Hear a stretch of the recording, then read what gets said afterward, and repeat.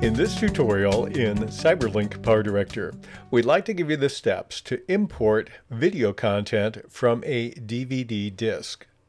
You may archive some of your old video clips and want to retrieve them. This will show you how to do that.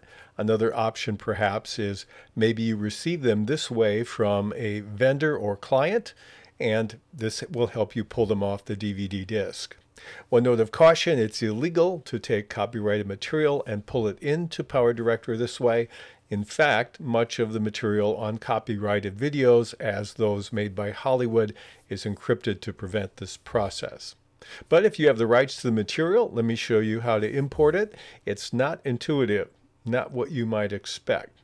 So I have a clip here that I'm using on this particular project. I'll put it on track number 1, and let's assume I want a second clip, and this clip is going to be on a DVD. I've already put it in my DVD drive. The odd way to get to it is you click on the record button in the media room area, and I'm going to click on that, and then I'm going to click on record from webcam. Again, that's not intuitive.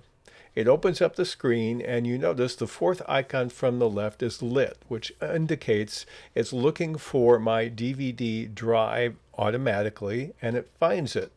And so in the bottom left corner, it finds that I have 10 separate titles. They're not titled on this particular DVD. It's a DVD-R, a DVD video, and the disk size is 640 megabytes. If under a title I had chapters, I can click on the plus, and that will give me the name of the chapter. Again, this one is basically unlabeled, so it doesn't matter. I'm going to take like title 7 here and just click on it, and it will highlight both the title and the chapter. How do I bring it into my project? Oddly enough, what I do is I click on the record button.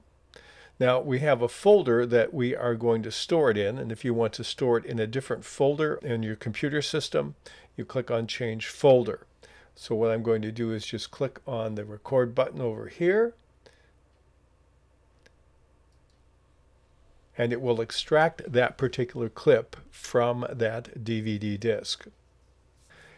When it's finished the process, you notice at the bottom you have the recorded length. This happens to be 1 minute and 52 seconds. We have the profile, and I also have a name I can put on it. I'm going to put Test 2,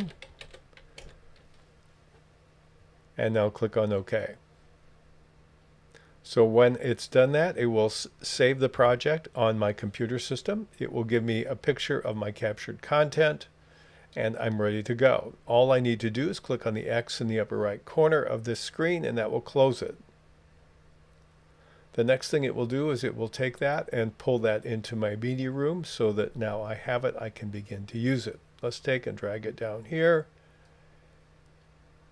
And if I give myself a little more room, you see I have the clip with the audio and the video track. And I can play it and edit it like any other piece of content that I may have.